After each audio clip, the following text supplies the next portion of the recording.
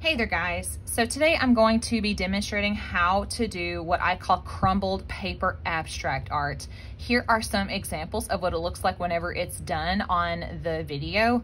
So essentially this is a pretty easy abstract drawing prompt.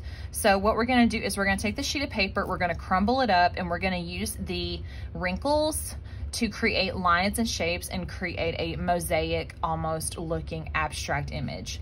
So what you're gonna need is a sheet of paper. If you have blank paper, that's gonna work the best. You can either get a sheet of printer paper like this, or you can tear out a page in your sketchbook if you have your sketchbook with you.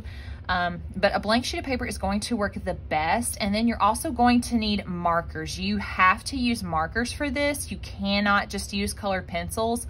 I think most of you have markers at home. If you don't, let me know and I can get you some. Now, it doesn't actually matter what kind of markers you have. You can just have these regular, simple Crayola markers. They will work completely fine. I think that the Sharpies actually work the best, but I know not everybody has these Sharpies. So again, you can just use the regular washable markers. So I think the reason why I enjoy doing this particular exercise is because it's easy. Everybody from every art level can make it, and they look really, really cool whenever they're done. And I just think that this particular prompt really kind of gives you that experience of creating abstract art where you're not really focused completely on what it looks like. You are focused on what it looks like, but you are more so just doing it for the experience of making it, which a lot of abstract artists, that's their philosophy anyway. So let's go ahead and get started with this. So I'm gonna take the sheet of paper and just crumble it up into a ball. Squeeze it really good, and then we're gonna open it up and lay it flat on the table. Try and open it kind of carefully. You don't want to, and then we'll flatten it out nice and good. Okay, now something that I want to go ahead and let you know is you are not going to be able to outline every single little bitty crinkle here. The idea is just let the crinkles kind of give you a foundation for where your lines are going to start. But yeah, flattening out really good. Now the next thing that you are going to take is a black marker. Again, if you have a black Sharpie near you, they work the best, but if you don't, that's completely okay. You can use a black washable marker. It will work just as well. So let me go ahead and make sure that I have one that works. Okay.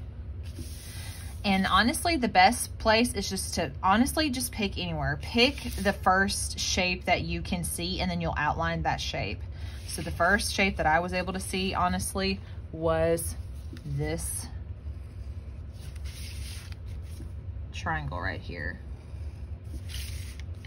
And then what you're gonna do is just go along with the folds and just outline all of these shapes.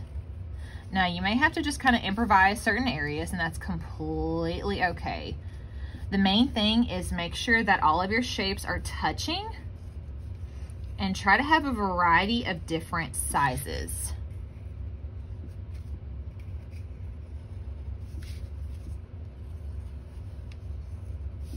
Now I will go ahead and tell you that I think the more shapes you have, the better it looks, but I don't want you to sit here and like kill yourself making, you know, thousands upon thousands upon thousands of shapes.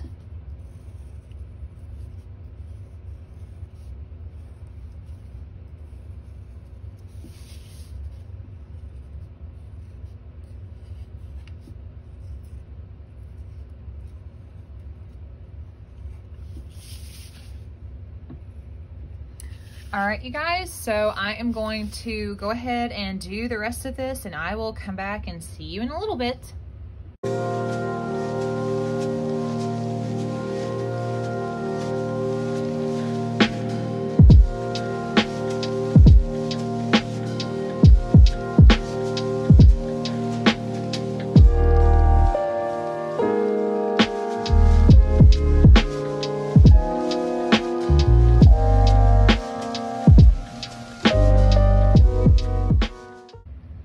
so here is my finished outline right now. So when you get done with it, it's gonna look a little bit like shattered glass, pretty wild looking. Here's an up close view, just so you guys can see that I did not do every single little crinkle. I just did as many as I could and just kind of, honestly, just kind of went with the flow. I feel like once you start doing it, it'll be easy and you can just kind of finish it. So now what I'm gonna do is I'm going to color it. So you do need to color this with markers. Colored pencils just will not show up as well. I have done Sharpies in the past and they look great, but I'm actually gonna just use some washable Crayola markers. You can do a color scheme or you can just do multicolor, have as many colors as you want. I typically like to stick with a color scheme, maybe 3 or 4-ish colors, but again, you do however many colors you want. And if you're doing a color scheme, I recommend picking one color and filling in as many shapes with that one color as you can. And then when you get done, switching over to another one. So I'm going to start coloring my shapes.